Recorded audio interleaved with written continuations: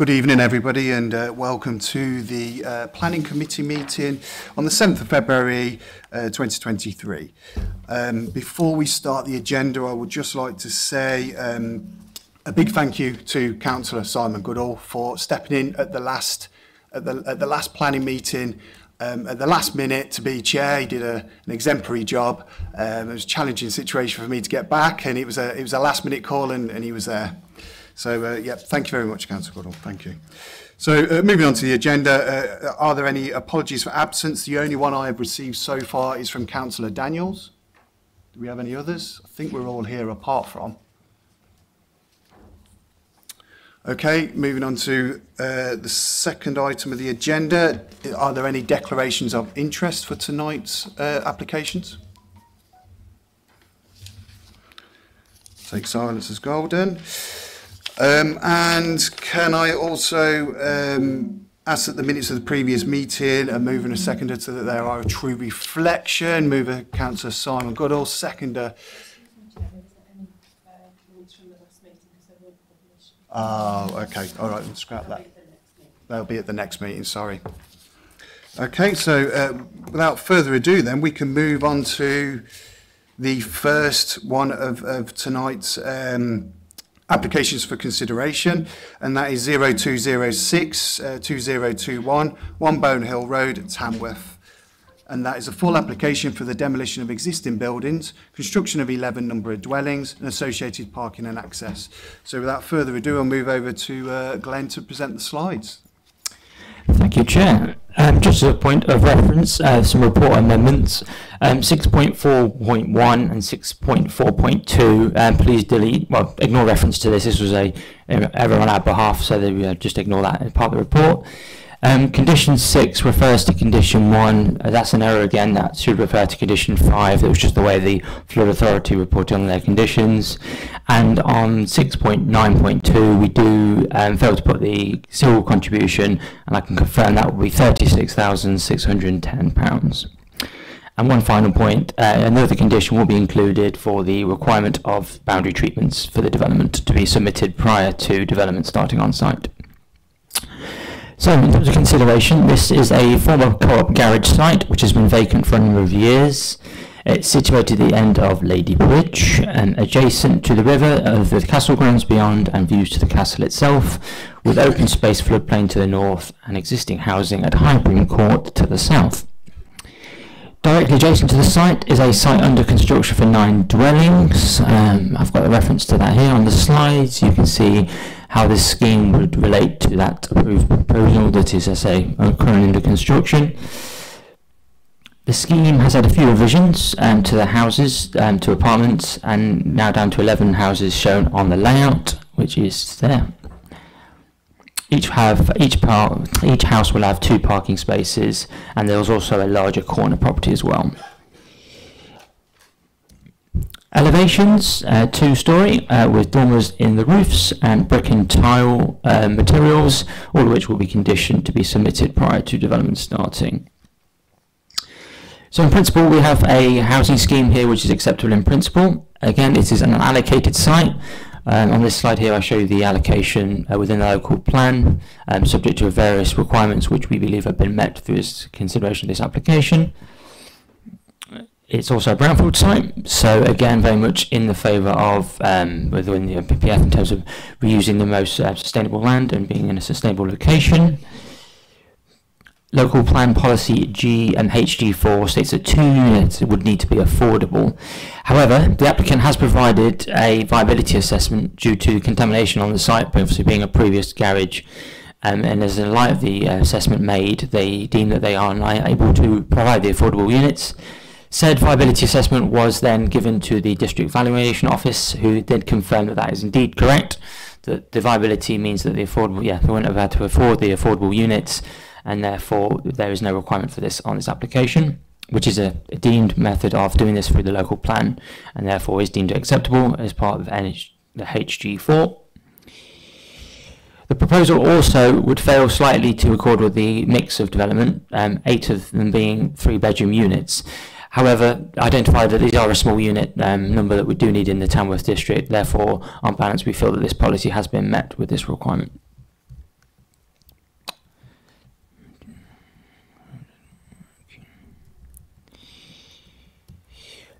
So therefore, we have an application here that is considered to be acceptable in policy terms.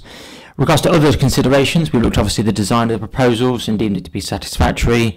The layout, as you've seen, is quite... oh, sorry, go back to the layout on the slide. Yeah, the layout, sorry. Technology's failing me here. There we go. Yep, so the layout seems to be acceptable owing to the quite constrained nature of the development proposal. We've also got housing types which are reflective of the local area and proportionate, etc. They provide good amenity space, garden spaces, distance to boundaries, etc. All are in conformity with the SPD. And the street scene again is acceptable. The heritage matters have been considered as well, being quite close to heritage assets and obviously views towards the castle. Conservation officer has deemed them to be acceptable and in conformity with NPPF and policy EN6. The flooding, obviously it's not very close to the River Tame and floodplain issues. The lead local flood authority have examined all the published work and reports submitted. There was a bit of tweaking that needs to go on in part of the application determination, but they're now in a position to approve the application subject to conditions, which again are stipulated on the report. If you wish to see how they will be brought forward, then obviously that will be part of future conditions that will be discharged with the authority giving their approval. With biodiversity net gain, obviously we're located on a brownfield site where there's unlikely to be a plethora of wildlife on site, but there are a number of measures which are stipulated in the ecology report, 12 in all, which hopefully will aid to provide some net gain, including bird and bats boxes, which we'd like to see as part of, again, conditions on the application. Therefore, we have an application here which is acceptable in principle on an allocated housing site. It's on a brownfield site as well, so we will clean up that land into a hopefully usable site for future housing in Tamworth. Drainage, highway matters have all been addressed and acceptable subject to final agreement of conditions, and therefore the application is to be acceptable deemed to be acceptable with the policies of the Tamworth local plan and the NPPF, subject to approval with a section 106 for education contributions and a seal payment as well. Thank you.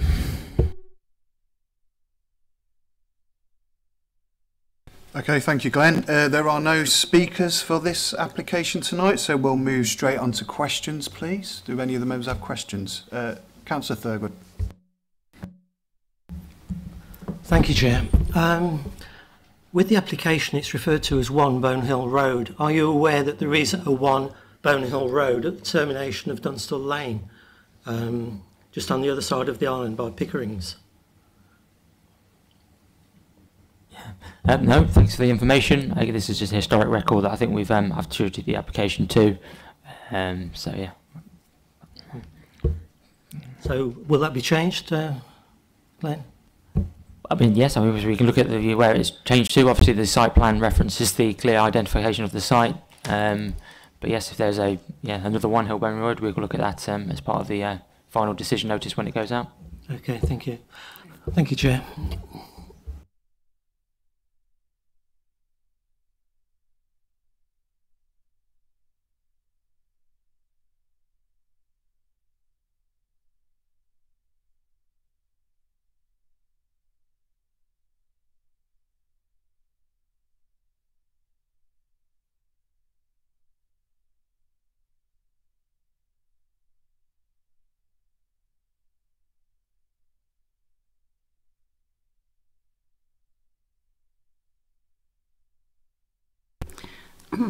Thank you, Chair.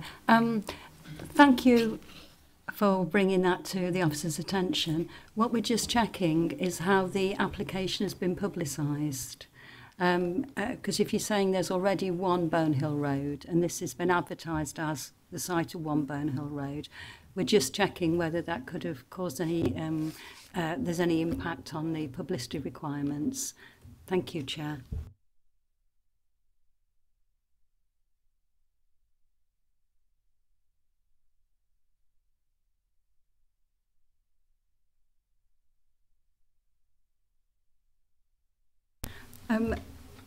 Can I just ask the officer to can you just give some clarification about how this Bonehill Road relates to the other 1 Bonehill Road?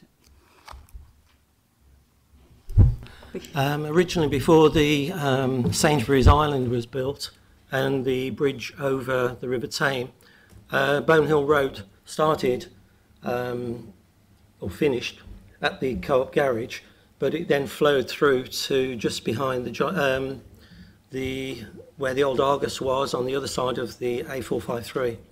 There's a small turning there that actually goes down and round to Pickering's and then leads into the old Dunstall Lane that used to lead through to Hopworth and is now through to Dunstall Park.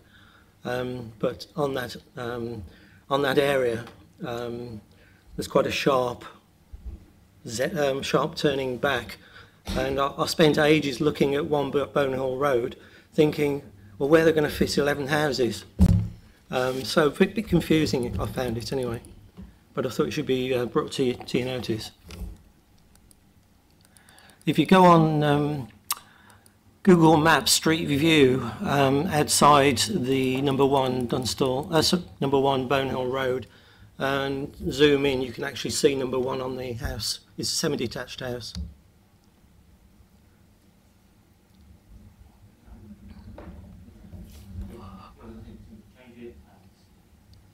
Change the references. Can I just give you some advice, Chair and Glenn? Just make the point that if the member's been confused about has this been advertised as One Bone Hill Road in the paper and in notices to people, and if there is 2 One Bone Hill Roads, could someone have mistaken the adverts for this and the publicity for this for the other Bone Hill Road? I mean, the first thing to ask is there 2 Bone Hill Roads? That this is... Sorry, you're asking a question I don't know. Sorry. Yeah, I think we're going to have to take some more, take this away, aren't we, and do a bit more research as to see whether there are 2 Bone Hill roads, or whether there is 1 Bone Hill Road, or whether there's 2 ones, or 1.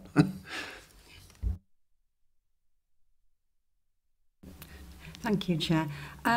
The point here is, members and Chair, that this has been advertised and people have been consulted on the basis that this is One Bone Hill Road. Now, if the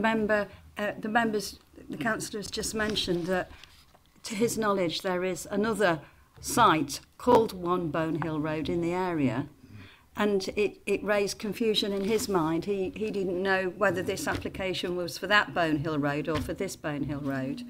It's not really clear whether some other person might have got equally confused and wanted to make comments or put an objection in or a supporting comment, and got confused over the site address and where this application is. My advice was that if that confusion could arise, and someone would have lost the opportunity to put a consultation comment in, or there was a confusion about any other consultation comments, then this could lead any subsequent decision of the authority subject to challenge. But there is, Chair, there is a member. So I would advise members that this is deferred for this to be clarified. But Chair, there is a member.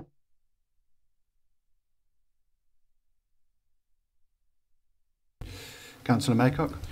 Yeah, I was just going to agree with that, in light of what's just been said, I think it needs to be stayed over and a bit of research done into it. And if there is 2 Bone Hills, then possibly consultation has to go back through again.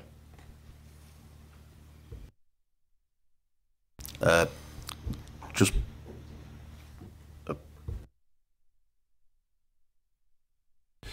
Thank you. Thanks, Councillor Maycock. Councillor Goodall? Yeah, I think based on the information we've got, I think I'll formally move to defer. Thank you. So we have a mover to defer. Second, Councillor Thurgood. Thank you.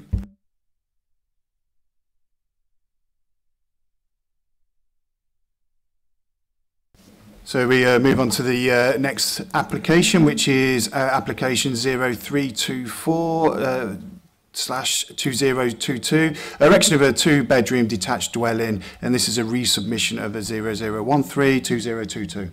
Over to Glenn for the slides. Thank you. Apologies, that's Andrew.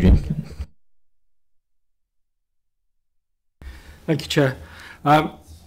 Application 0324 is for the erection of a 2-bedroom detached dwelling at the garden area of number 96 Greenheart in Amington.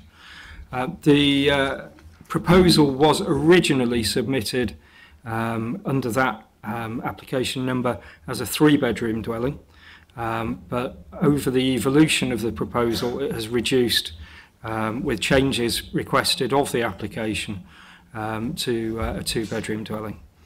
To give a little bit of context to the application itself, there was originally an application submitted in early 2022 for a 3-bedroom dwelling on that same site that was subsequently refused at delegated level. The applicant revisited the proposals and came back with a new application which had taken on board the reasons for refusal of the first application.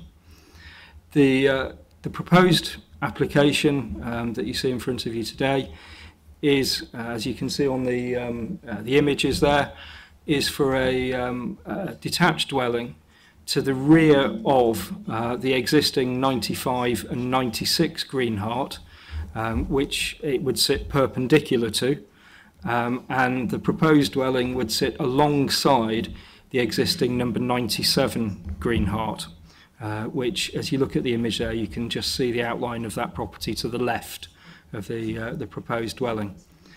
The proposal also included the creation of 2 off-street parking spaces for the existing number 96 Greenheart, which currently does not benefit from such spaces. Glenn, would you like to move on to the next slide, please? We've shot straight through there. That's it, thank you. Yep. The proposal, as you can see, is for a detached dwelling with a pitched roof, full width canopy above the or porch canopy above the door, and the ground floor window. To the rear, you've got a French window into the rear garden, and above that, 1-bedroom window and 1-bathroom window. At first floor level to the front, there are the 2 windows across the frontage there, which are both for the main bedroom. Do you like to move on to the floor plan? Thank you. So here we can see the floor plan for the proposal. So lounge to the front, kitchen and dining room area to the rear, the 2 bedrooms and bathroom at first floor level. The proposal, as I say, has evolved quite significantly since it was originally submitted back in July of last year, and various changes were made to it to make it more acceptable within the site proposed, which resulted in changes to the width and the depth of the house, and as you can see from this, what we actually have now in the proposal is a garden area that is divided up in such a way as to maximise the space for the proposed new dwelling, whilst leaving reasonable garden areas for the 2 existing properties, all of which are in the same ownership. One of the big differences between the previous application that was refused and what we have now is that this application shows the orientation of the proposed dwelling to be in the same orientation as number 97 and 98 Greenheart, the adjacent houses to it. The footprint of it also is such that, in respect to 97 Greenheart, the building line to the front is common to that house, and also the rear elevation is common, whereas with the original scheme submitted early last year, the proposed dwelling was on a slightly different orientation, angled slightly differently to the neighbouring house, and extending by some 2 metres or so forward of the building line at 97 Greenheart. The initial consultation process resulted in a total of approximately 30 objections from neighbours on Greenheart. The reasons for objecting were largely due to concerns over parking and traffic generation. The proximity to a nearby school was referenced by many of those objectors, who suggested that additional traffic on Greenheart in light of the school activity wouldn't be acceptable. Other issues raised in that consultation response were matters to do with drainage. It is understood that currently there are concerns about the drainage of the garden area there to the existing dwellings, and impacts that occasionally has in various different ways to residents in the area. Other issues that were raised were the overall openness of the area being affected by the proposed development, and a number of people raised potential impacts to the amenity of the resident of number 97 Greenheart as a consequence of the house being there. In terms of statutory consultee responses, excuse me, there was nothing raised that presented any significant concerns. In policy terms, though the site isn't allocated for housing development, the response there was to suggest that it would not be something that the policy team would object to, provided it met all the other requirements of the local plan. From a highway safety perspective, it was deemed acceptable by Staffordshire County Council Highways, and the parking spaces to be provided would be required to be provided by way of condition before the house is developed if it were to be approved. In terms of the character and appearance, we've already discussed how it has changed in size and floor plan, and now it is considered that the proposal much better accords with the design of the other properties in the neighbourhood, and is far more appropriate than what was previously submitted for that site in terms of character and appearance.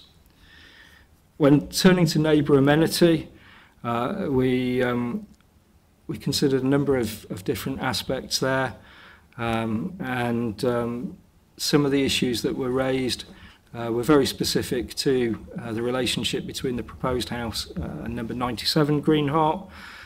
It's considered that the proposal complies with the design supplementary planning guidance that we have in terms of the layout and appearance of the property, and in terms of its impact on the adjacent property. One area that was flagged as a possible concern was that of light amenity to the first floor landing window of the adjacent property. In practice, if built, the flank wall of the house would sit at least 4 metres away from that landing window, so the impact would be minimal. Furthermore, the design supplementary planning guidance that we work to states that landings are not habitable rooms, and therefore we don't need to take them into account when considering light amenity in that regard.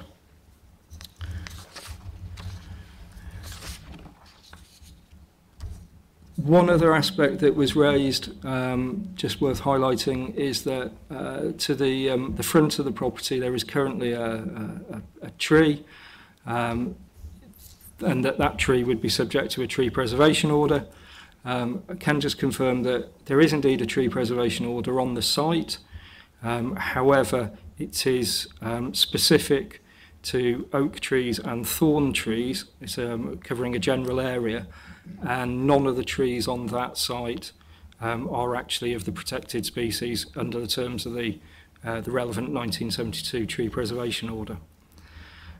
So, in conclusion, the proposal is recommended for approval on the basis that it is compliant with the policies within the local plan, and meets the requisite standards for us to recommend it for approval.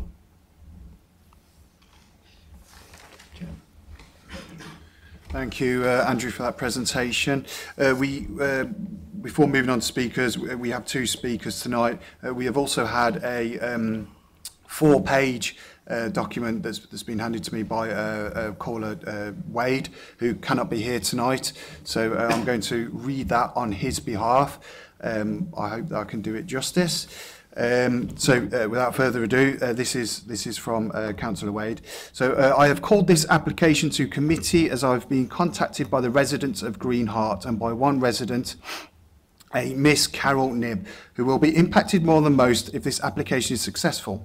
Miss Knibb has lived at 97 Greenheart for 43 years and has enjoyed her fundamental and democratic right to privacy, private and family life. Article 881 of the first protocol committee. I've had numerous phone conversations with Miss Knibb as well, visits the committee over the time I've had with Miss Knibb. I can see this application has been stressful for Miss Knibb, which in turn has had an effect on Miss Knibb's mental health. If this application is successful, it will be detrimental to Miss Knibb's health.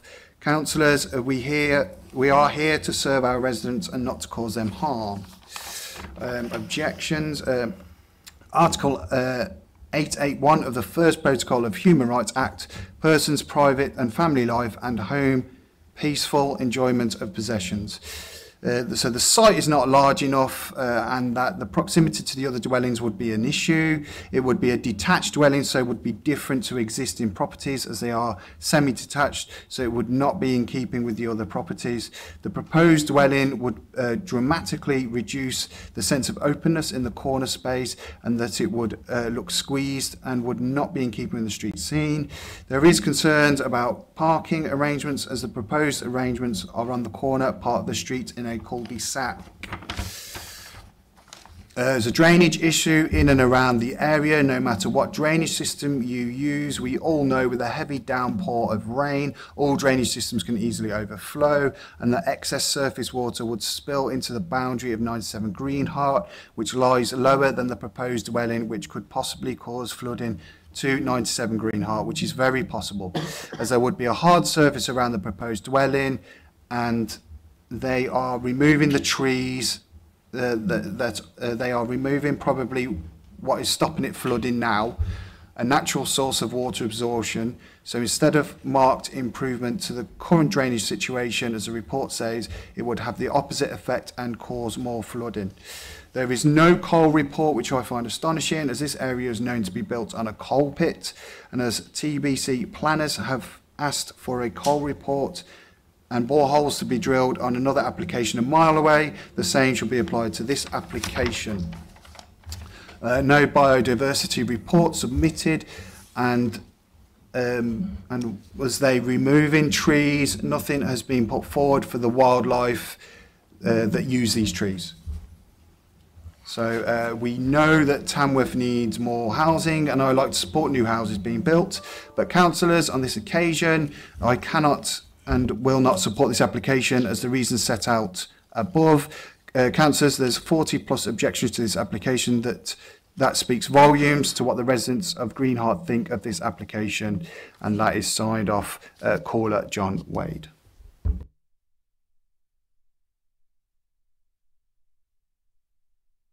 Okay, and as previously stated, we have two speakers next. So if Mr. Keith Dodd would like to stand up and take the stand, we have 3 minutes for you to have your say. There will be a countdown on the screen as well for you to just give to aid you. Okay.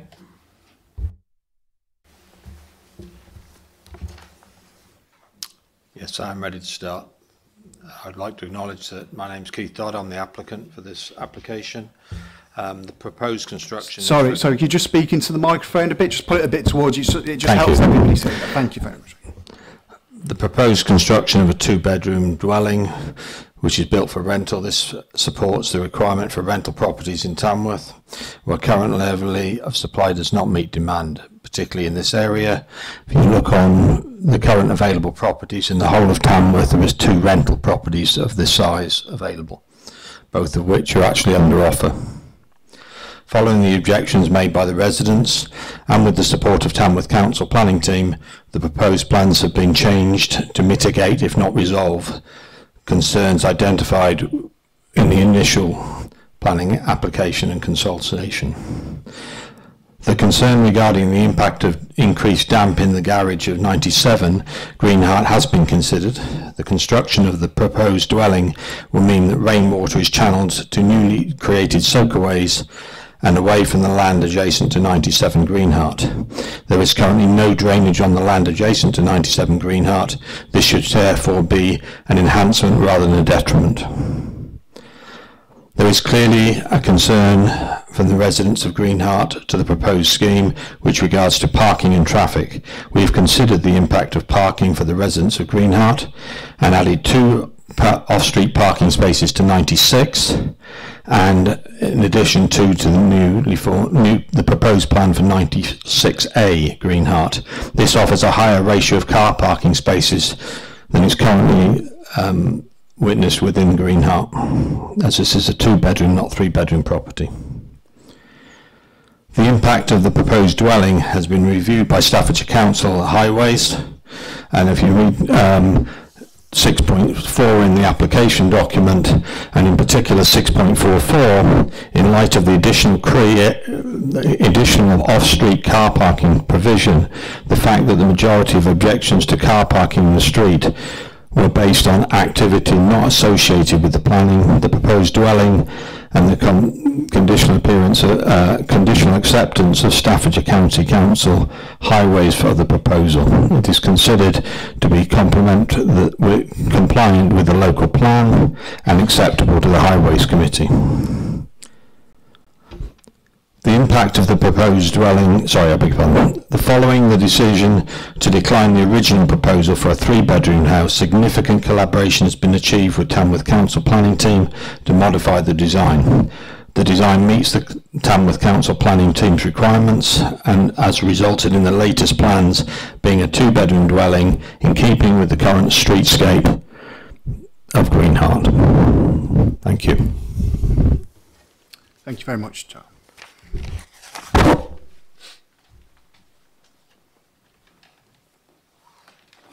Okay, there's one more speaker, Miss Carol Knibb. Do you want to stand? Fantastic, thank you. Once again, you get 3 minutes. There will be a countdown on the slides. Okay, if you can just speak into the microphone so everybody can hear. Thank you very much.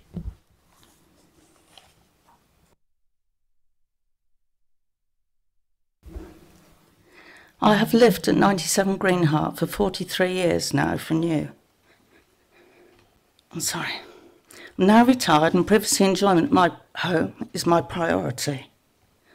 Article 8 and 1 of Human Rights Act states right of respect for private family life and home, peaceful enjoyment of possessions. This new build, due to higher ground in back garden, will allow them a view straight over the top of the fence from the garden down onto my patio and across the garden, being overbearing, overlooking and invading my privacy. I've also so appreciated the sunlight and warmth through the landing window, which will be blocked. I'm very concerned that my property will be in danger of flooding due to local history of damp subsidence with higher ground next door. I have been informed it will then become a civil matter, so who will help me then? The land just isn't big enough, and it will look out of place within the street scene. Obvious case of overcrowding. Green space and openness will be lost, made worse by parking for 96 moved to side of property opposed to front as established pattern. This will cause dangerous highway concerns for the cul-de-sac. Established trees, one which was previously refused removal, will be lost. The report states 34 objections over 2 consultation periods. On counting, there were 49 objections, despite we only had 1 week the second time. This clearly shows strength of neighbours' opposition. The report also states the gardens for 95-96 are adequate at 60 and 68 square metres for 3-bedroom dwellings. However, 4 to 5 people can live in a 3-bedroom house, which the design supplementary guidance states require 75 and 90 square metres respectively. So the gardens don't meet the guidelines. 4 people at present live at 96. This is all a complete nightmare for me, causing so much anxiety, stress and worry for the past year because of this proposed build. I'm seeing a doctor for this. I know that if this is approved, then it's going to have a serious detrimental effect on myself, and I have serious concerns for my mental health and well-being. To summarise, surely considering the strength of opposition from neighbours, 49 objections, infringement of privacy rights, loss of openness and green space, inadequate garden space, drainage concerns, overcrowded, plus causing serious mental health issues, then this application cannot be approved. Thank you. Thank you, Ms Knibb. Thank you. Okay, we've heard from all of the speakers there this evening. If we can move on to questions, please. Councillor Thurgood. Thank you, Chair. I'm trying to understand that layout. Is that the proposed future layout that we're looking at on the screen there? Yes, it is, Councillor Thurgood. Okay, thank you. If so, where are on the map, actually, if I look on Google Maps, I see 96, 95. Are they actually going to demolish 96, 95, or are they consolidating it? No, 95 and 96 Greenheart would remain as they are today. The only changes to those properties are changes to the boundary layouts between them and the proposed new build, which it sits in the rear of what is currently their garden area adjacent to number 97. So the 2 units that we can see on the cul-de-sac, at the start of the cul-de-sac, they remain in situ. They are not the new properties? No, the apologies for this perhaps not being as clear as it could be. This is the drawing submitted for the site layout.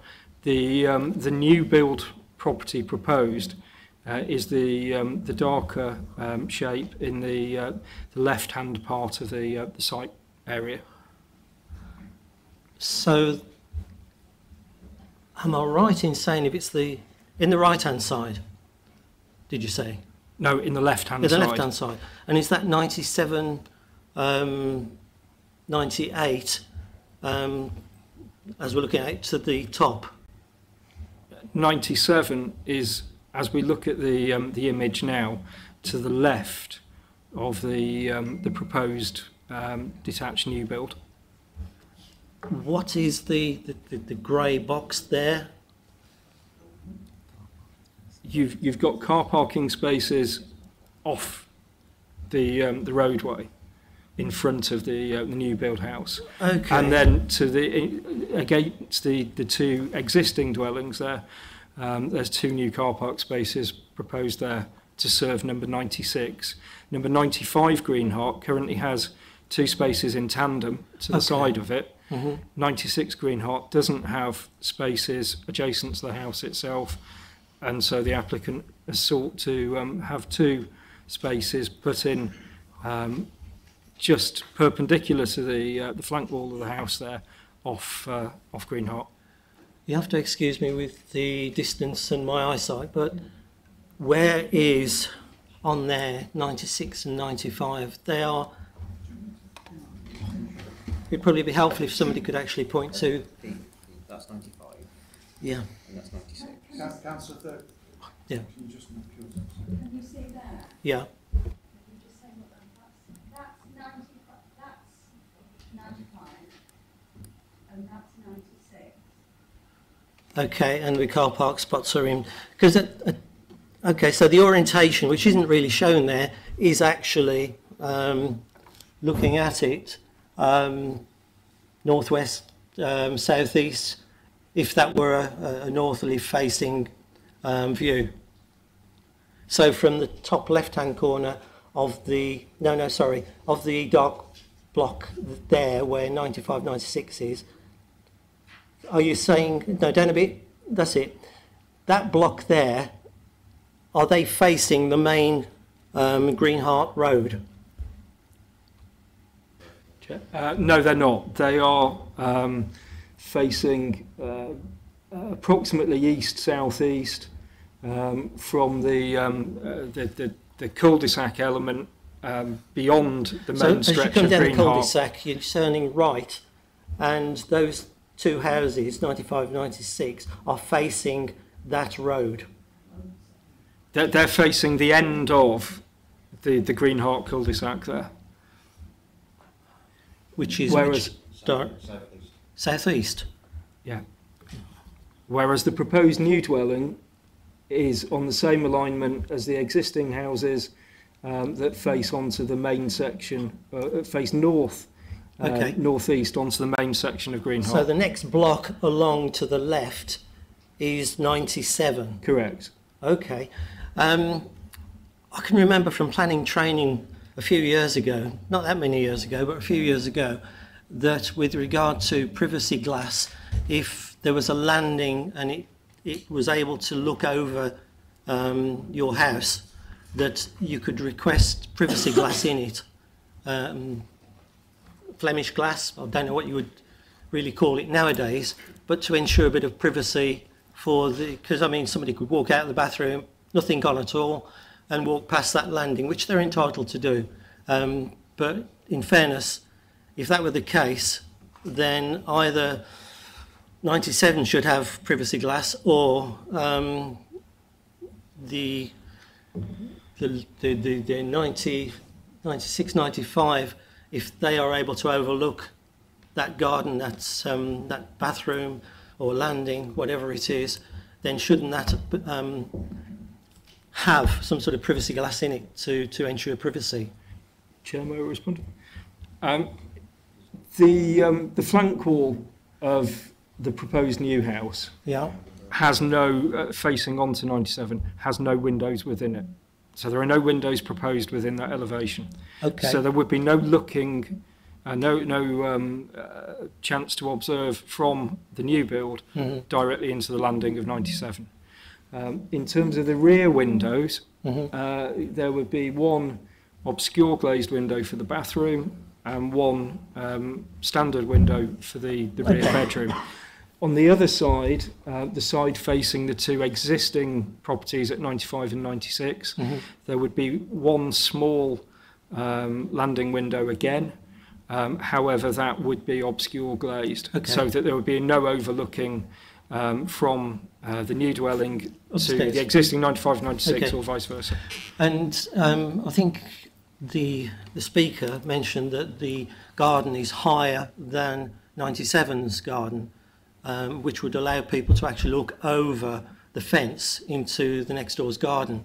Now, true, I mean, we've got 6-foot fencing possible, but presumably, I don't know whose cost responsibility that would be for to enable privacy. Has that been taken into account, or is why do we need that garden higher rather than on the same level? The ground levels there currently are higher within the proposed site area by approximately in the order of half a metre at most than the ground levels at 97 and the adjoining 98 Green Heart. Okay. There are fences in place already. If needed, there could be additional fencing conditioned there. But the relationship between the two is that between the side of the house at 97, there is and the new build, if approved, there would be the garage to number 97, and then approximately 1 metre between the boundary and the wall there. So the new house would sit a metre in to that site from the current boundary. The rear bedroom would face directly behind over other gardens to the rear rather than facing directly over number 97. There would of course be some vision from it. Of course. But it wasn't considered that with the nature of the layout there at the moment that loss of privacy would in practice be a major issue there. Okay, could I ask that if it's a case that part of the conditions perhaps, that the option be given to the owner of 97 if they feel they are overlooked, that the correct height fencing could be put in place if so desired to actually ensure a bit of privacy there. I'll take advice on that, but I'm sure there's something that we can look at by way of amending conditions, yes. Yeah, because, okay, if the house is being built, what we don't want is to cause distress, as it obviously is doing at the moment, to neighbours. I know it probably isn't a planning requirement or a consideration, but I think from a caring point of view, very small cost involved if the option was given to the next door neighbour to have that extra little bit of privacy. Yeah? Yeah, we can look at that. Okay. Thank you, Chair. Thank you very much, Councillor Thurgood. Councillor Harper, you're next. Thank you, Chair. May I just get a similar sort of thing to Councillor Thurgood, really? I'm struggling to try and work out where we are. If we look at the proposed site photograph, page 25,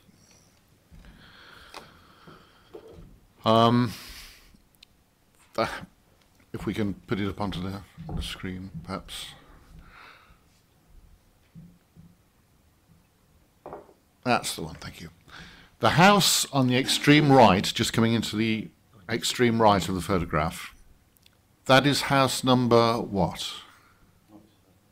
That's 97. That is 97. So, what we're actually looking at there, if this planning application were granted, we'd be looking straight onto the drive of the new build. Is that correct? You'd be looking to diagonally across the frontage of the new build, yes. The driveway, the part. The driveway and the whole of the frontage. Yeah. So that large tree will be removed. Yes. The house would go along the side of number 97. On the plans, you've got one or two other trees, very nice on the illustration, but on the photograph they look like a couple of bushes, really, that aren't particularly enamouring.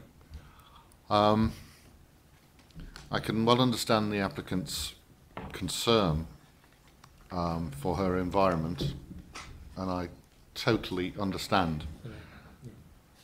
When you buy a house, you don't expect to have another house suddenly appear at the side of it. Garden grabs are anathema to everyone, really, except the person who's building it, who's doing it for financial reasons. So the planning of this, it looks, I can't really see any great planning issue that we can pull in on this, other than asking the developer to plant some foliage, trees, greenery, because we're going to lose a significant amount of greenery because of this, which we are indeed losing throughout Tamworth because people are putting drives on their front gardens. We are at questions at the moment. If you Okay, okay. So we can move on to debate. Okay. Okay, well, I'll close it at that. Thank you. Councillor Maycock.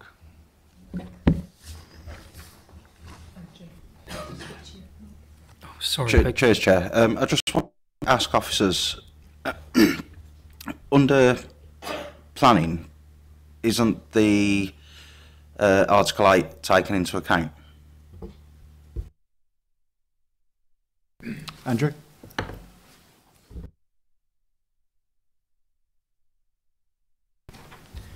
The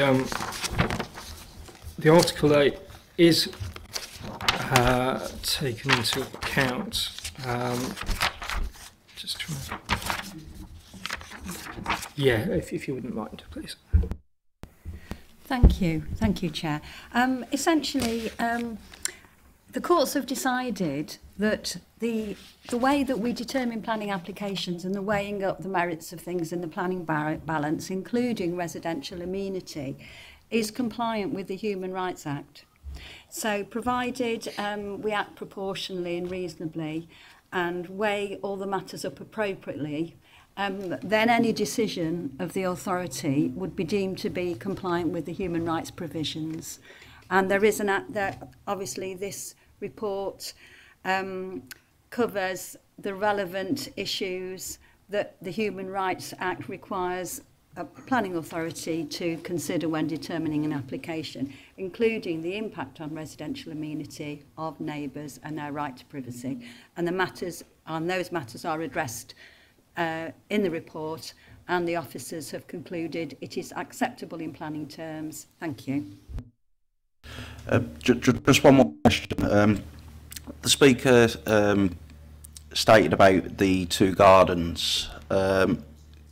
Could I just get some clarification on whether the reduction in size is going to meet guidance?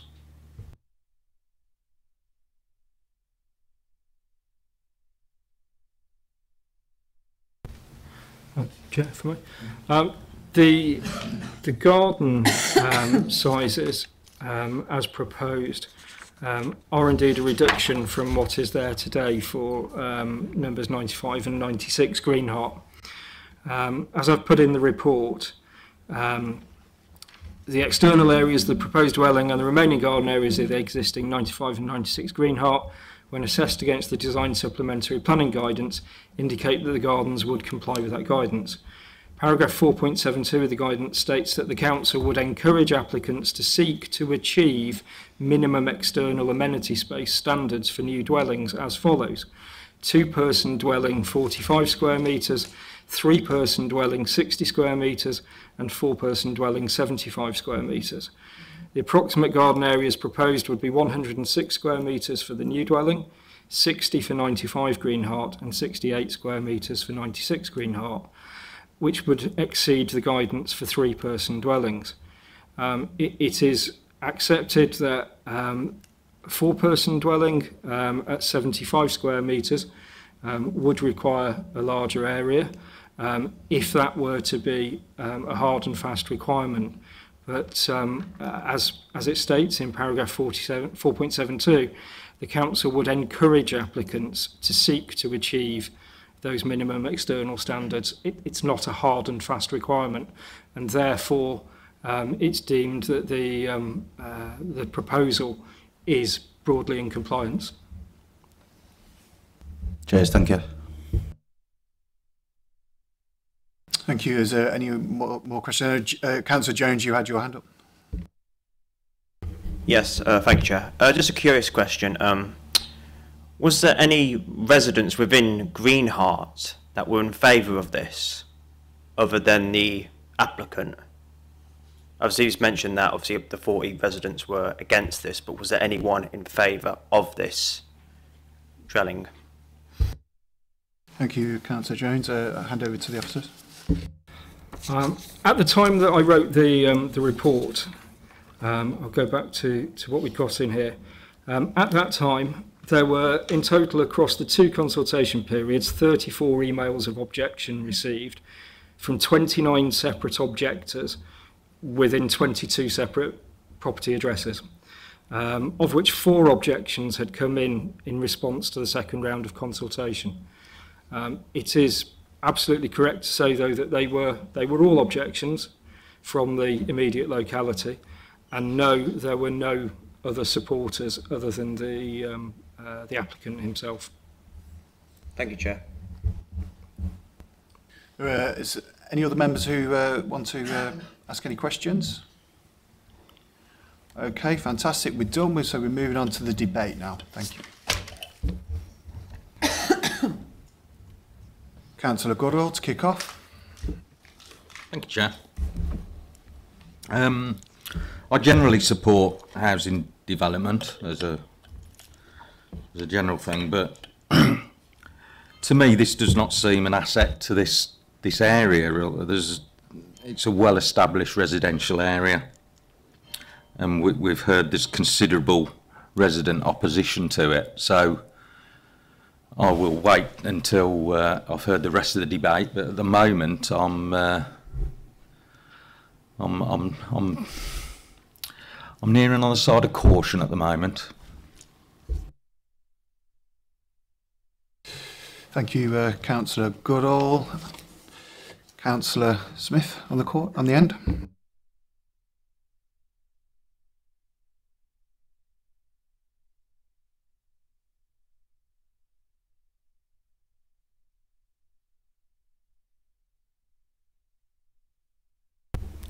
So,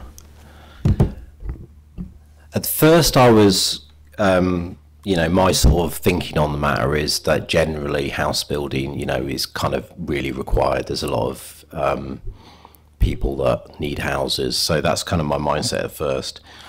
And then looking at this, it's not gonna fulfill that. It's not like, it's only one house. So it's not going to solve the housing crisis, basically, is what I'm trying to say.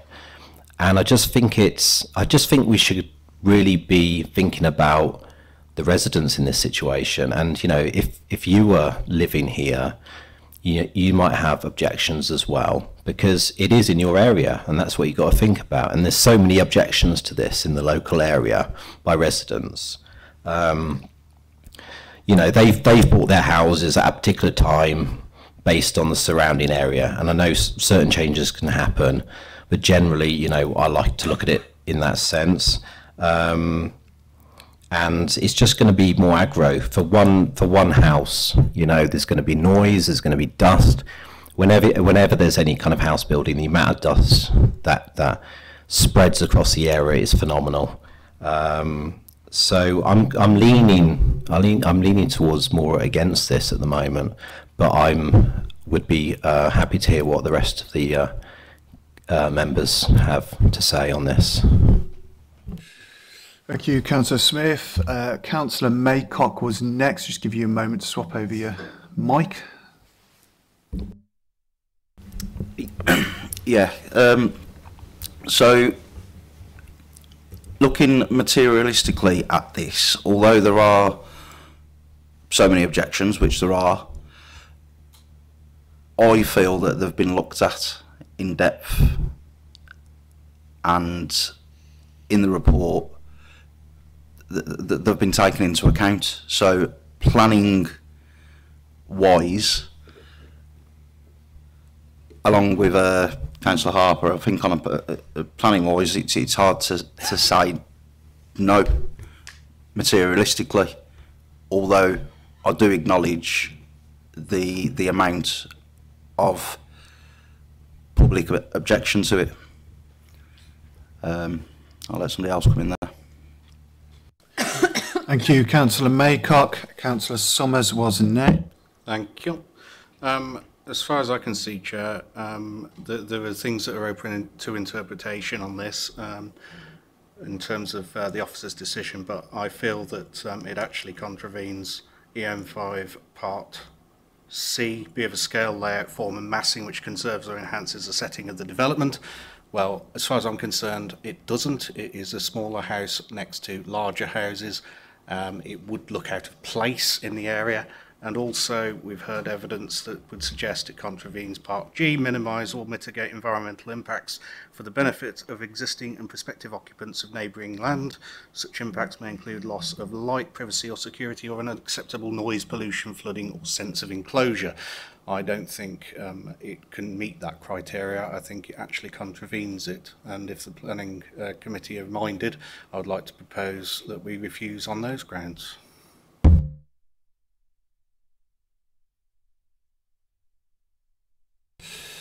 Thank you, Councillor Summers. Is that a motion to move then, is it? Will you be seeking a seconder? Yes, please. Seconded by Councillor Goodall.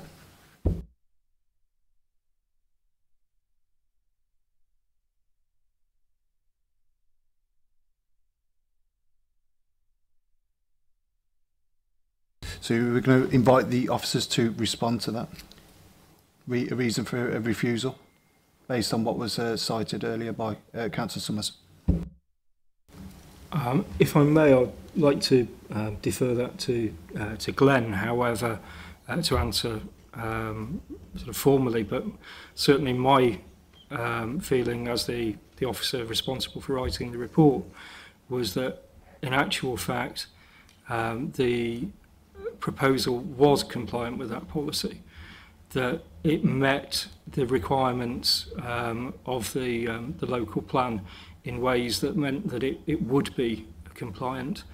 And indeed, one of the topics that has been raised on a number of occasions in the discussion this evening is that of drainage, which in terms of environmental impact, it was my opinion that the proposed development with additional drainage provided in the form of soakaway units over and above that required for the proposed new dwelling itself would actually be an improvement compared to what is there today.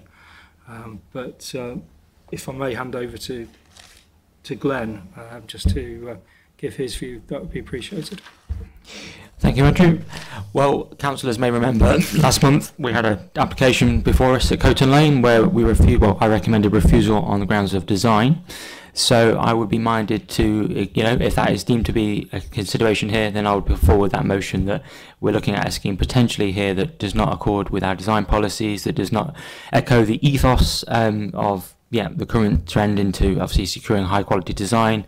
And I'd be minded not to obviously, put words in your mouths, but that would be something I'd be looking to refuse on if you were consistent with that issue here, I think. And I think Andrew has done a stellar job, reading his report. He has considered design thoroughly and exercising very much getting a scheme here that does accord with all the relevant guidance and, of a quality design. But equally, if a different view needs to be taken, then I'll be taking that line. Thank you. We'll go back to Councillor Summers. Yeah, thank you. I appreciate what's been said. I appreciate your professional input on this and the fact that you've written the report. But of course, as a planning committee, we have liberty to challenge that and have our own opinions on such. I believe the reasons I've come up for refusal are material. And as I have a seconder now, I would wait to see what the rest of the committee say. Thank you, Chair.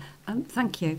Just to clarify, because you did include with your reason, one of the reasons for refusal was the, so just to clarify before the debate goes on so members are all clear. So the reason for refusal, you include, it was on essentially, it was policy EM5C, and you're talking about scale, layout, form and massing. And Glenn confirmed that in the planning officer's view, it would be sustainable in design terms to support that could be defended. You also talked about environmental impacts, light, noise, flooding and the sense of enclosure. Yeah. Just to flag up that the officer has given some advice that the flooding issue could be overcome by conditions which are proposed in the application. So I just wondered if you wanted to consider removing flooding as one of the reasons for refusal, because the advice, this technical advice, is that that could be overcome and could actually make the situation better before the debate continued. Whilst I appreciate that, we can give no guarantees on it. We don't have a crystal ball. It could well be mitigated. I'm happy to remove it, but stand by everything else I've proposed. That's a consideration. Thank you. So are you suggesting that you will remove flooding, or did you want to leave it in? We can remove flooding. And would the seconder be happy with that? So as the reasons for refusal are as the member has moved and seconded, but they're excluding flooding as a reason for refusal because the officer advises the flooding issue could be overcome by mitigation. Thank you. So yeah, just mindful we've got a motion on the floor to vote on. However, we do have Councillor Harper who has indicated to come in. So we'll do that first, and then we'll go back to the vote just in case you want something to make. Thank you, Chair. Very briefly, I think most of the points I was going to make have already been covered, but I would like to congratulate Councillor Summers on coming up with what I think is a very good and solid reason for this. We are here to look after the interests of local people, as planners as well as councillors, and I don't think that this application is in anyone's benefit other than the applicant, and should be refused on the grounds that Councillor Summers has already laid out. Thank you, Chair. Is there anybody else that would like to say in this debate before we move to vote? Councillor Thurgood. Thank you, Chair. Quite often, members of the public don't understand how planning works, and we do have hearts, but we have to listen to what the planning department, what the officers have looked at and presented their evidence, and it is evidence-based. However, I would agree with Councillor Summers that in this case, the type of housing proposed there is not in character with the other houses in the street. So I think that has settled my mind in terms of which way we vote. I would like to thank the planning department, Andrew, for your good presentation, because what it does is give us something to actually look at, understand, and to go forward with, whether it's refusal or acceptance. So thank you for that. Cheers. Thank you, Councillor Thurgood. Councillor Maycock has indicated. I just wanted to ask Glenn, when you said defend, was that the local authority could defend that choice? Correct. So if we're going to appeal, then yes, design grounds is something, you know, I'm sure we could have a good bash at it. We may ask members for your assistance in that regard. So if you want to put some pointers in terms of what specifically you have an issue with, if we're looking at the layouts, we're looking at the design of the house, there's obviously anything we can do to to support an appeal statement should it be submitted, well, an appeal should it be submitted, then yes, that's what I'm referring to. Thank you. Councillor Summers has indicated. Happy to provide that. It doesn't. It is not of the same scale as the other housing in that area. It is not of the same size, and obviously it was refused on being any larger because it would be there wouldn't be enough space to accommodate that. So now we're in a position where it's too small, as far as I'm concerned, to look in character with the rest of the area. It doesn't enhance the setting or conserve the setting of the area as it is now. It won't look or be enhanced by that building being there, added on to that corner space. So I would think that's justification enough. Thank you, Councillor Summers. Just before we move on to the vote, can I make a suggestion that in future, with regards to these scale drawings, we have some form of orientation on it, whether that be a compass point to north, or some form of, some way so that the members can see the screen and know exactly how it's orientated to the street view.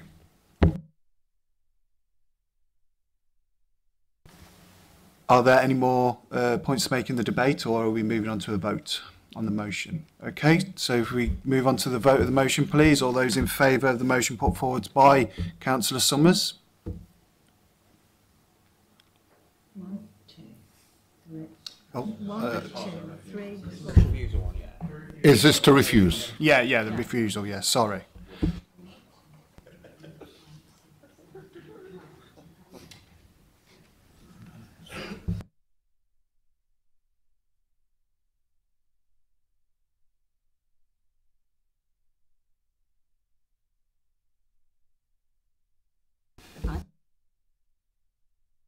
Okay, so the results of the vote are obvious that this application has been refused based on the motion put forward by Councillor Summers due to the scale.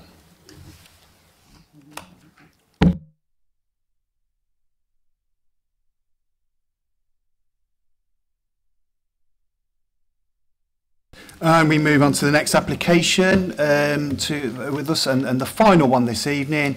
It's application number 03792022.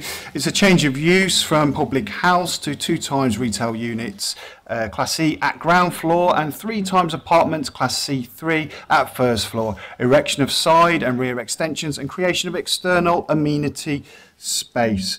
And with that, I'll be handing over once again to Andrew to do the presentation. Thank you. Thank you, Chair.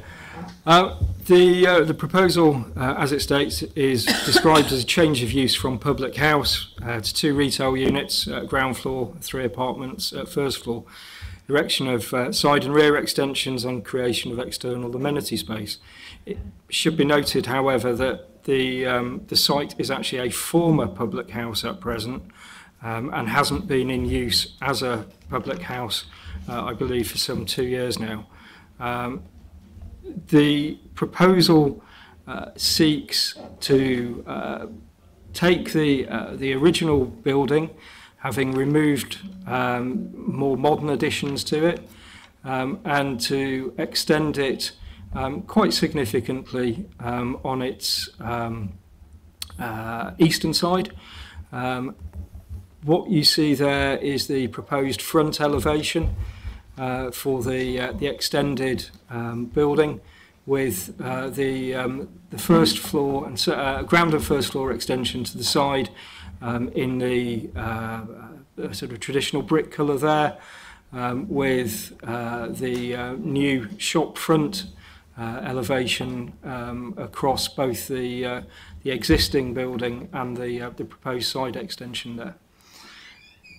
The proposal is complex in the sense that it has the frontage there and to the side the extension with ground floor accommodation for a retail unit, first floor within the extension and the original part of the building, 3 apartments proposed.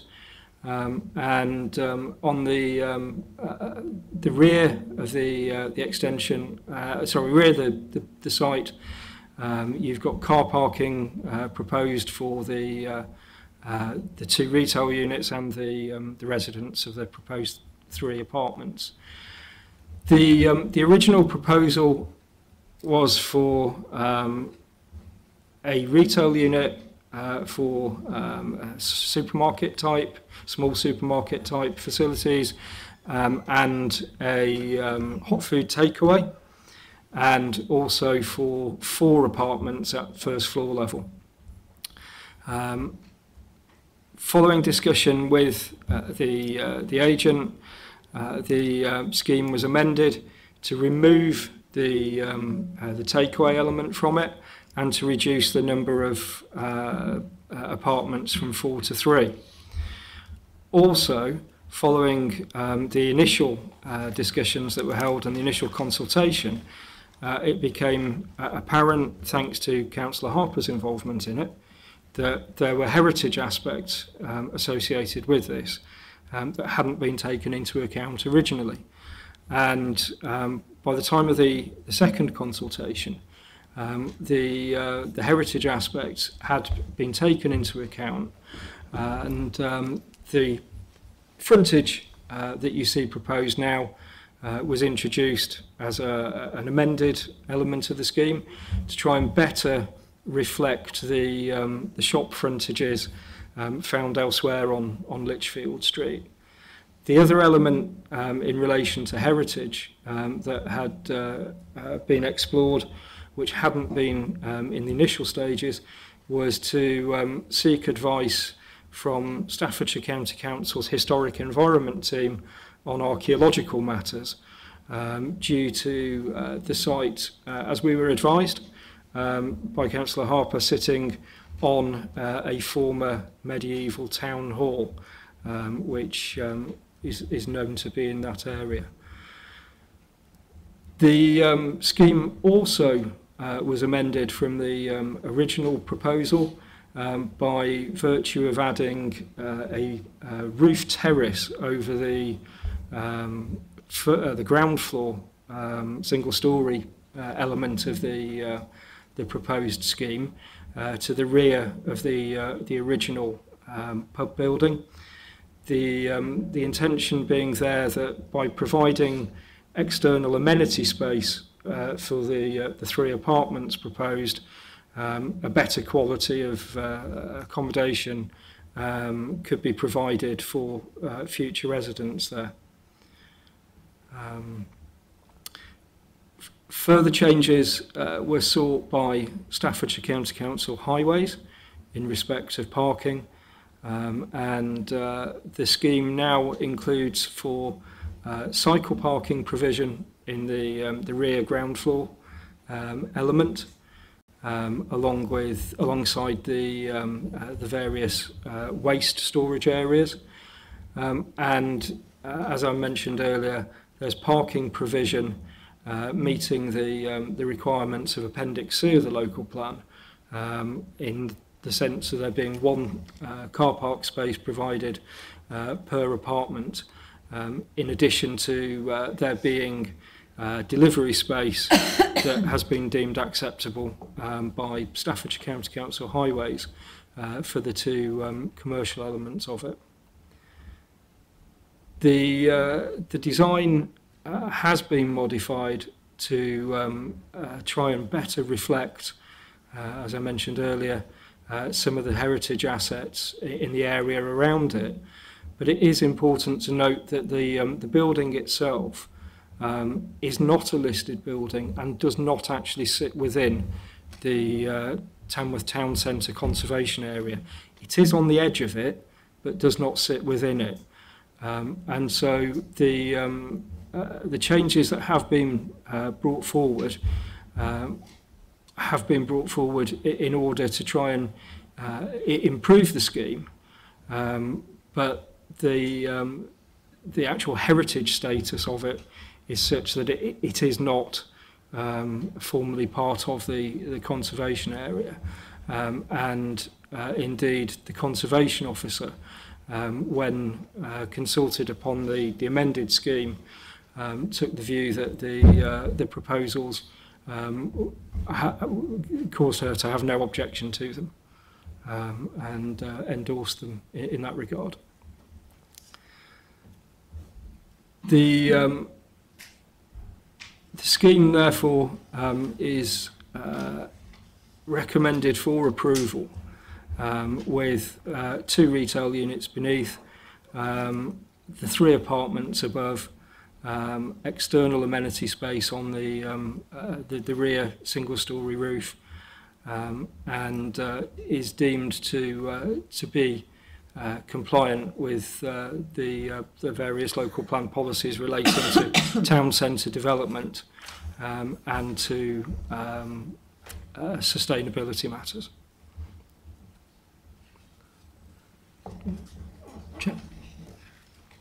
Fantastic, thank you, Andrew, as always. So to move on to the speakers, we have one speaker for this application tonight, who is the agent, Daljit Baria.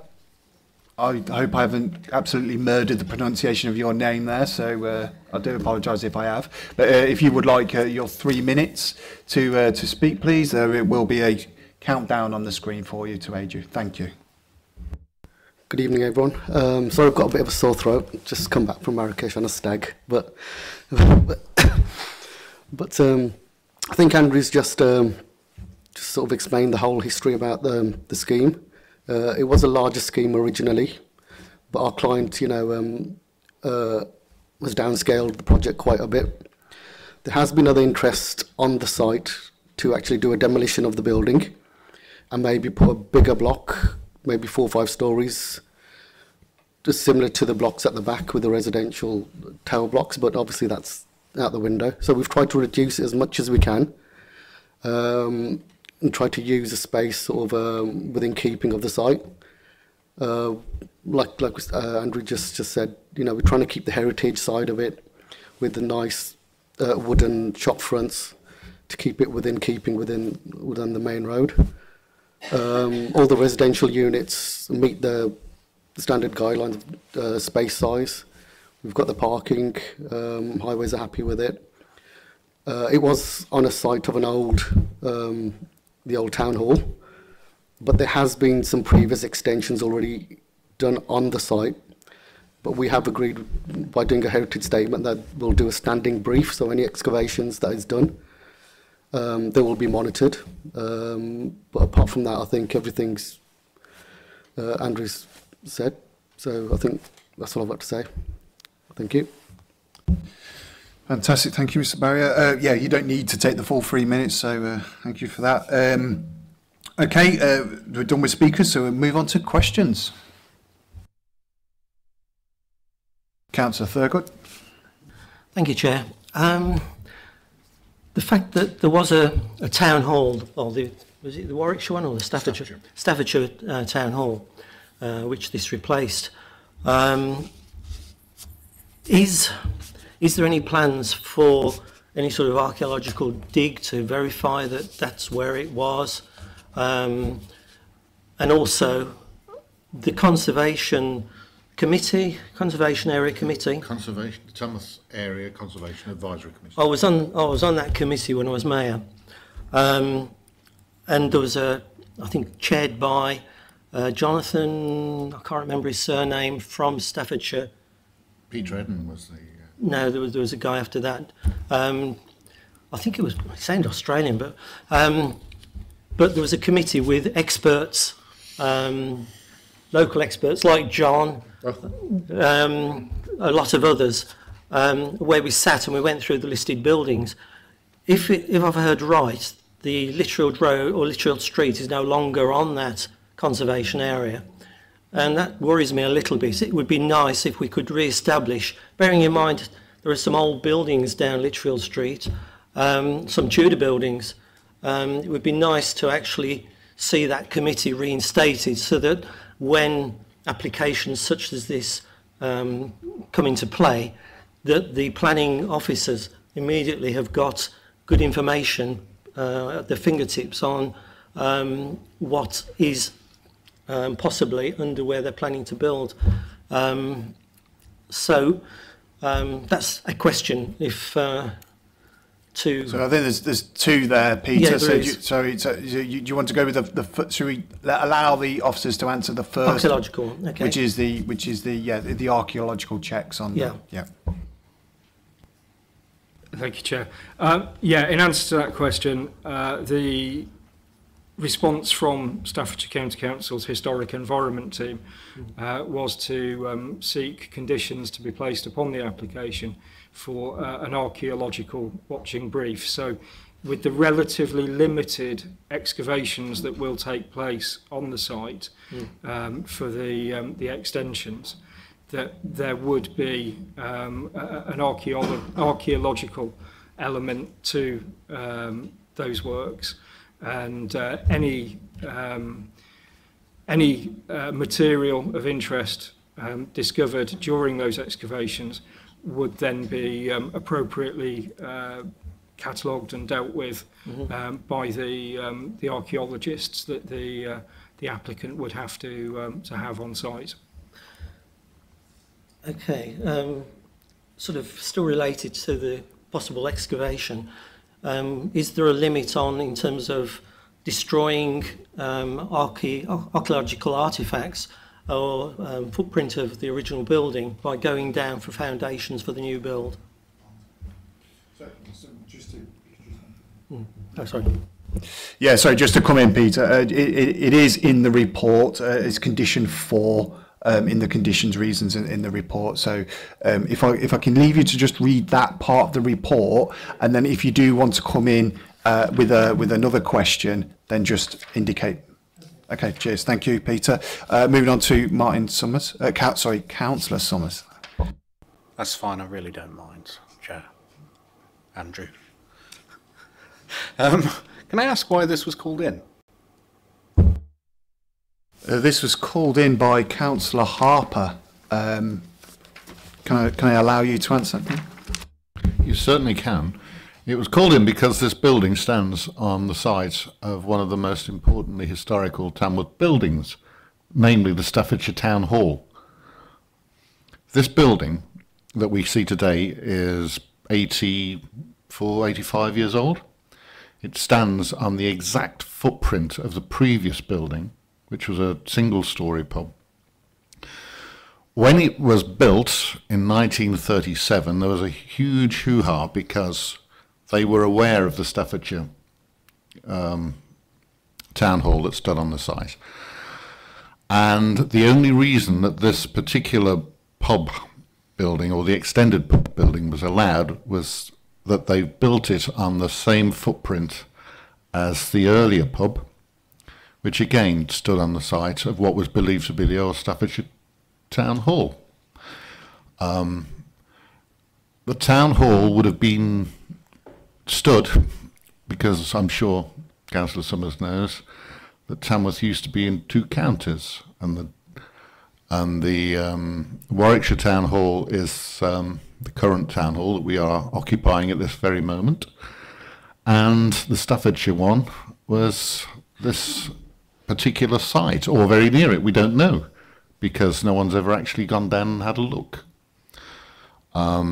It's of huge importance to the development of Tamworth, and for development to go ahead that could possibly destroy the evidence of a building we know very little about would be utter sacrilege, and well, it would be a dreadful mistake, and a problem for future generations to understand what's actually there. That's why I called it in. Thank you, Councillor Harper, for clearing that up. Councillor Summers? I understand the motivation, and sorry to press on the point, but given the report is rather detailed and it also takes account of the archaeological side, I just don't understand why what motivation, what is going to be gained by bringing it in front of the planning committee. So that's what I'm trying to understand, why, if it was up for approval and everything is considered, what is going to be added or changed within this forum that makes any material difference to this planning application for it to have been brought before us and spend, considerable amount of time on. And I'm not denigrating its importance whatsoever, I must make that clear.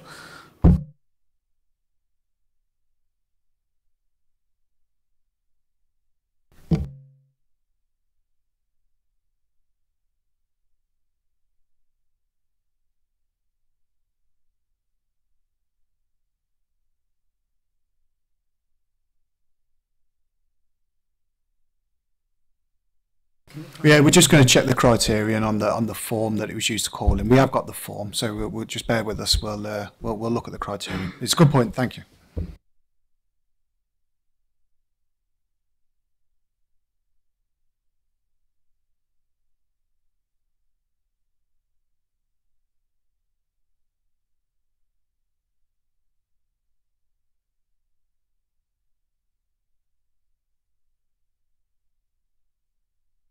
Right, just while we check the criterion on that and come back to you, Councillor Summers, is there anybody else that has any other questions? Oh, Councillor Harper.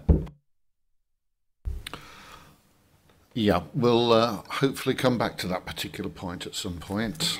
May I just question why the road to the left of the building on the plan is called Balfour? It isn't. It's New Street. Balfour is at the rear of the building, it's part of the flats development. In actual fact, the original pub stood between two roads. New Street, facing the pub from the road, New Street was on the right, which still exists, and on the left, where the current, or the new extension is planned, was Brewery Lane. Both met at the bottom by the river, where the brewery stood, the Tamworth Brewery.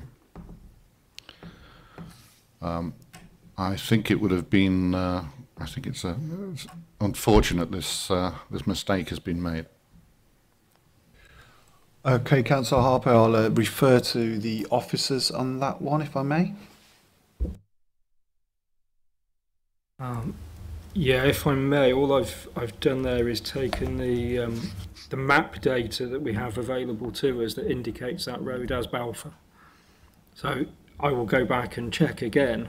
However, to my knowledge, to my belief, there is no mistake there. It is simply we've taken what is commonly recorded there as that road name.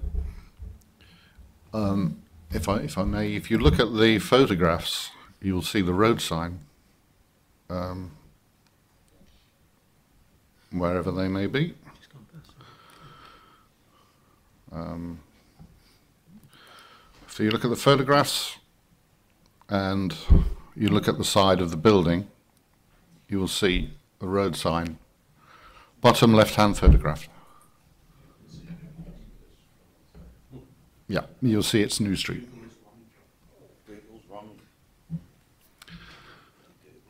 In which case, I apologise. It's fine. It's probably not the first time Google's wrong and Councillor Harper's right. So, who am I to question Google? My question again is, the building was built, as we've said, to reflect other buildings in the street at the time. When it was built in 1937, it was built in the Georgian style because most of the surrounding buildings were Georgian. Consequently, it had wooden sash windows and brickwork that matched the surrounding properties, many of which have now been pulled down, of course, in the 1960s. I understand from the drawings that we're now going to be presented with UPVC windows. Is that correct?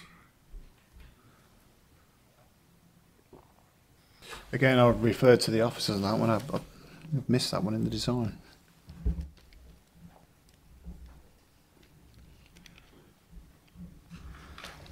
I'll have to come back to you with confirmation of that if that's acceptable, Councillor Harper. Thank you.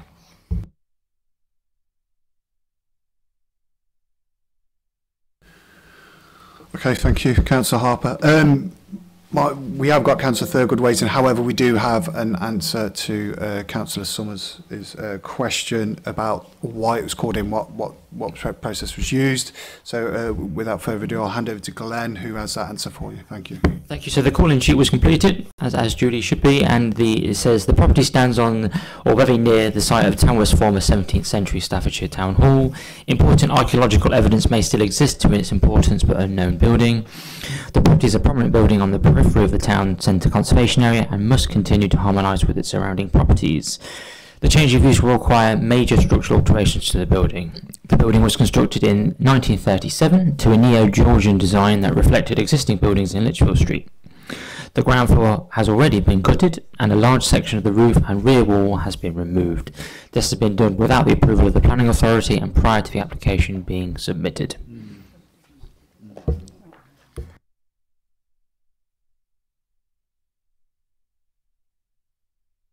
Does that answer your question, Councillor Summers? Yes and no, but I will leave it there. Thank you, Councillor Summers.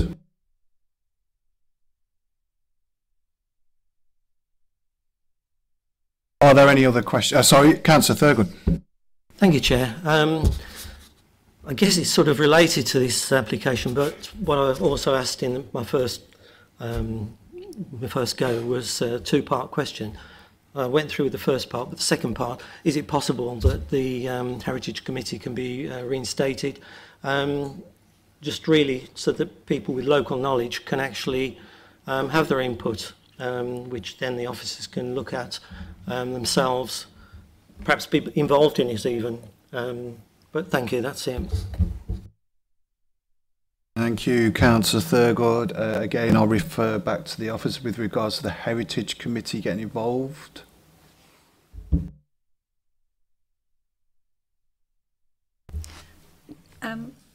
Chair, just checking, did you ask about the Heritage Committee being reinstated? Because earlier you referred to an extension, potentially looking at extension of the conservation area. Sorry.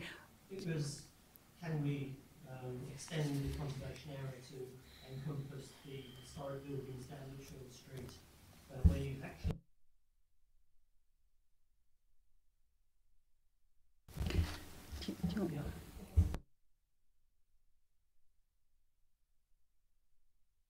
Thank you. The process for extending a conservation area, it was a statutory process you need to go through, and there's a amount of work to be done for officers. There first has to be, as you know, I'm sure, an appraisal of the area, a character appraisal and a submission, and there has to be heritage justification for extending a conservation area. That is a process of work that officers would need to go through, potentially in collaboration with members, and if that is something that you members felt that was appropriate, or that was something that members wanted to request, I'm sure they could request that, and that would go to the Assistant Director of Development. Thank you.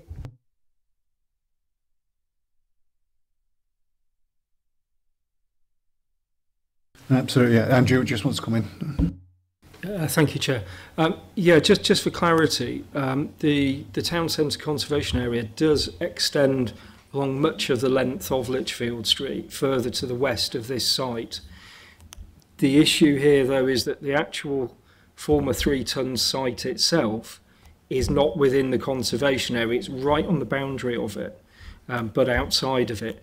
The conservation area extends further along and then encompasses a significant number of the buildings on that southern side of Litchfield Street.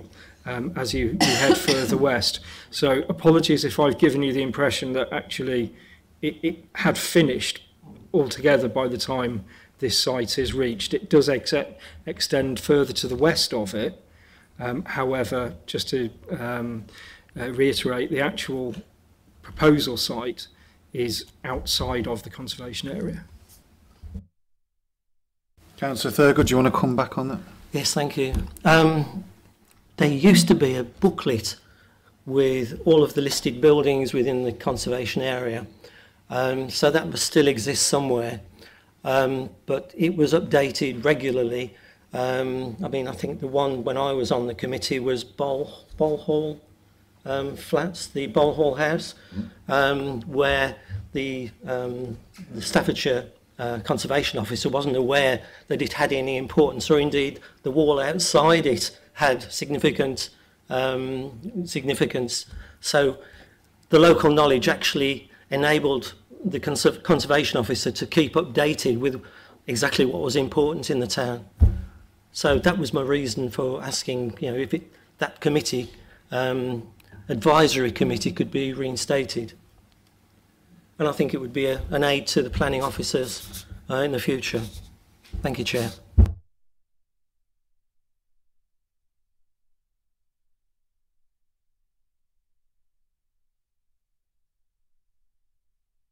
Yeah, so what we need to do is we need to determine this application first, and then we would have to then go through that process. Okay, Councillor Thurgood. Thank you very much. Councillor Maycock. Thank you. It's just adding a bit on to Councillor Harper's question about the UPVC windows, which is what they look like on the picture.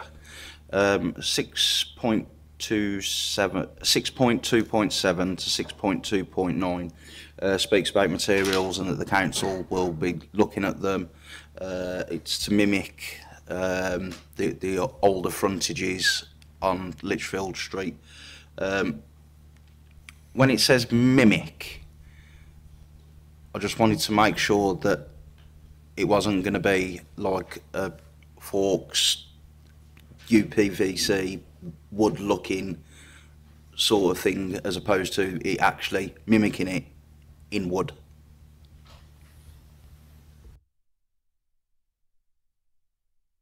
Yeah, again, I'll go back to the officers on that one. Thank you, Chair. The word mimic there was used not specifically in regard to the type of material used in the construction of the windows, more in the sense of the overall appearance. What I would say is that having checked, the original application had stated that UPVC window frames would be part of the proposal. However, what we have recommended here is a condition prior to commencement that all details of all external materials to be used are submitted to the council for approval. So we have a means, if the committee feels that some alternative material is more appropriate, to actually require a different material to be used rather than the UPVC in the windows. Thank you, Andrew. Councillor Maycock, you're happy with that? Okay. Are there any other questions for... Oh, Councillor Harper. Strangely enough, yes. The first floor of the building was destroyed, basically, by some previous tenants who plastered the brickwork with white masonry paint. The idea of the original building, which of course lasted, as we've already said, for 34, 5 years, whatever it is, without any exterior problems. And now, of course, once you paint bricks with paint, it ruins it, and it has to be done every other year, or else you get horrible streaks and it looks tired and dirty. So my question is, are there any plans to remove the white paint, or is that going to stay with us forever and a day? Thank you. Thank you, Councillor Harper. Again, I'll refer to the officer on that one. I don't think I've seen that in the report either. No, that hasn't been addressed in the report. That's something that we can, if the committee is minded to approve, again, we can take up with the applicant through means of conditions.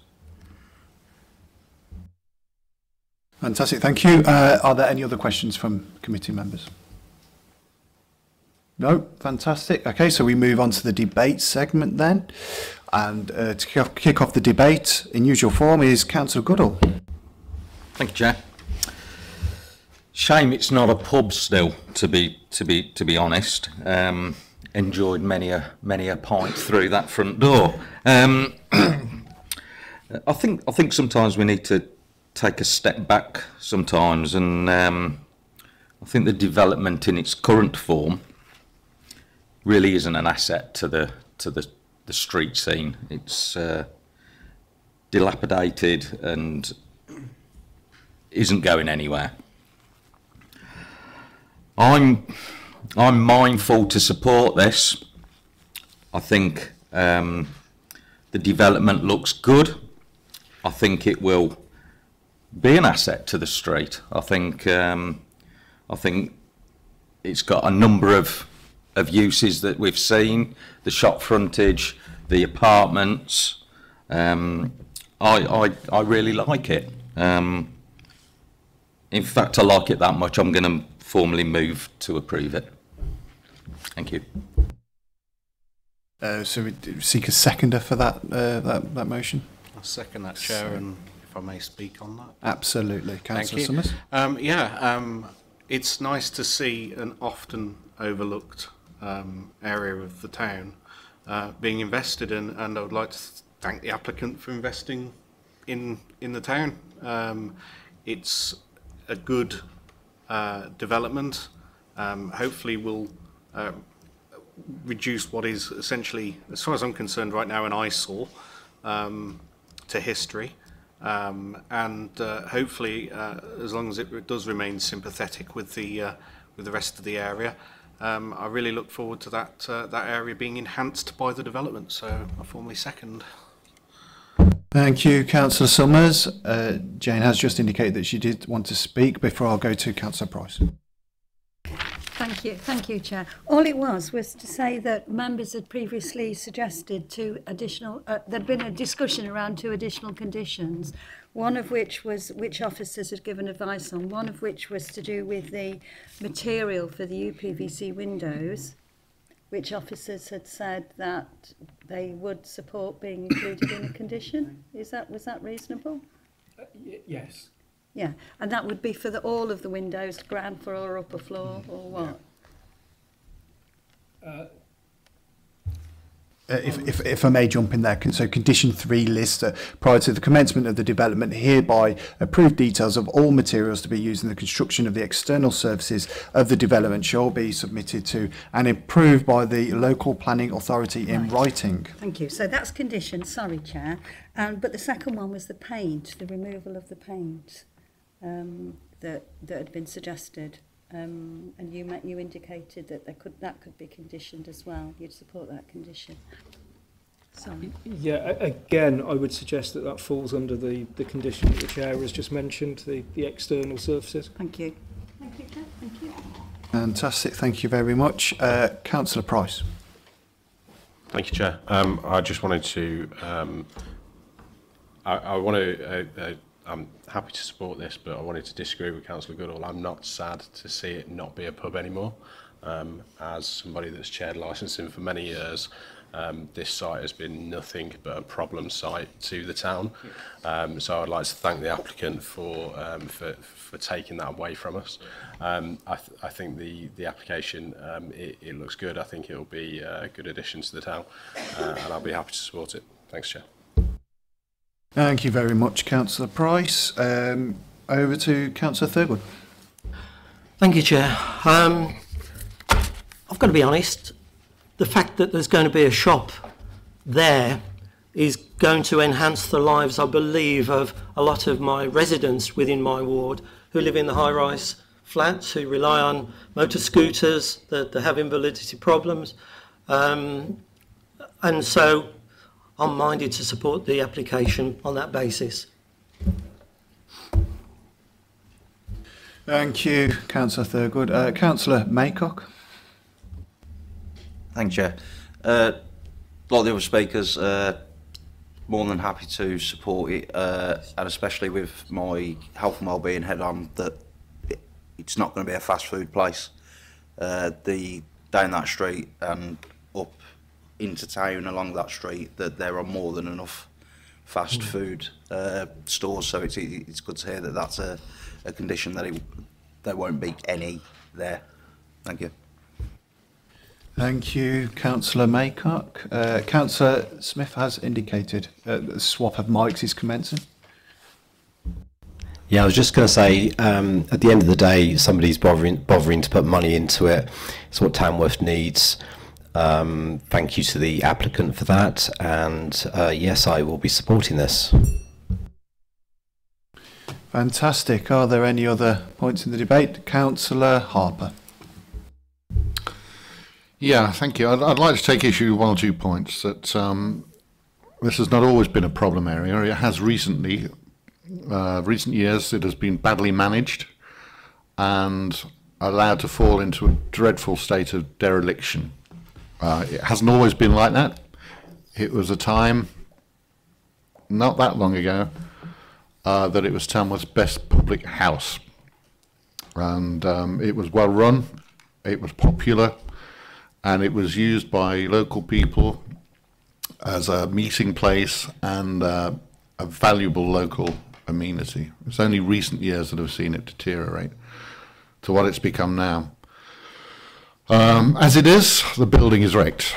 It's the interior has been taken away, much of the exterior has been taken away, and there isn't much more we can do with it, I don't think, other than let this scheme go ahead, and hopefully the applicants will be aware of the importance of harmonising with surrounding properties and taking into account the history of the street and of this particular area of the town.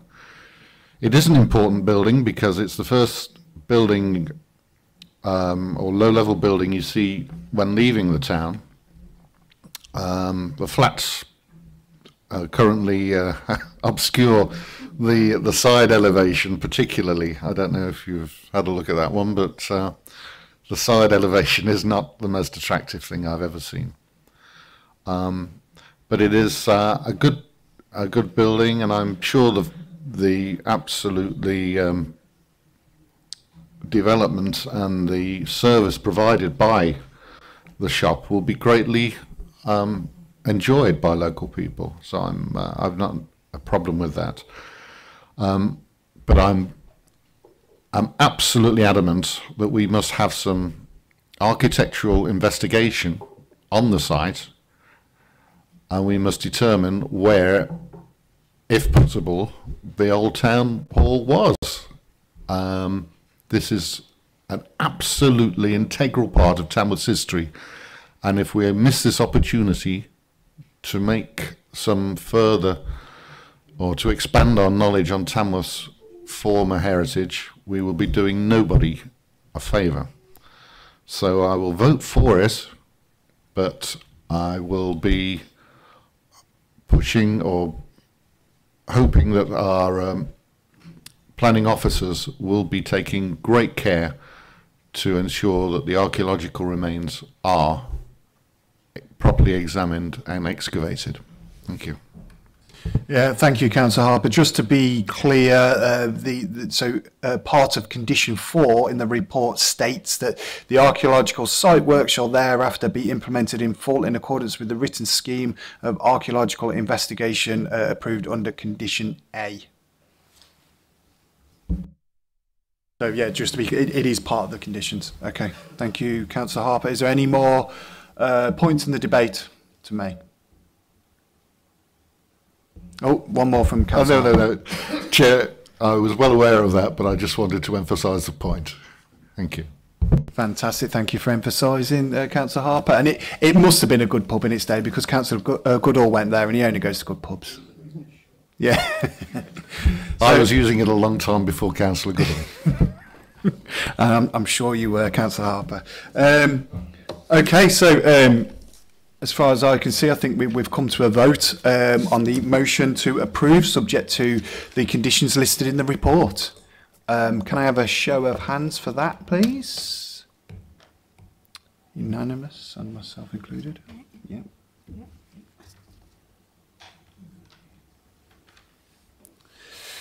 Fantastic, and that concludes our business for tonight. May I say a big thank you to the officers involved in writing the exceptional reports. May I also hand that thank you out to the committee members for a good, lively debate and questions on all of the applications this evening, and for being quite gentle with me on my first gig. But thank you for that, and I close the meeting tonight at.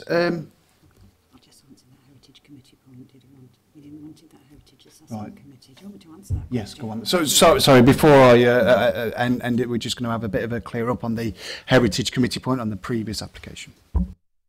Thank you, Chair. In terms of the councillor asked the Chair to indicate whether the committee could express support for the reinstatement of the Heritage Assessment Committee. Essentially, it's not a motion that we've had notice on. It's not on the agenda. So it's really something that if members wanted to support, they could do so and pursue it through the normal officer or political channels. Thank you. Fantastic, thank you, Jane. And on that, I will now officially close the meeting at 19:55. Thank you all.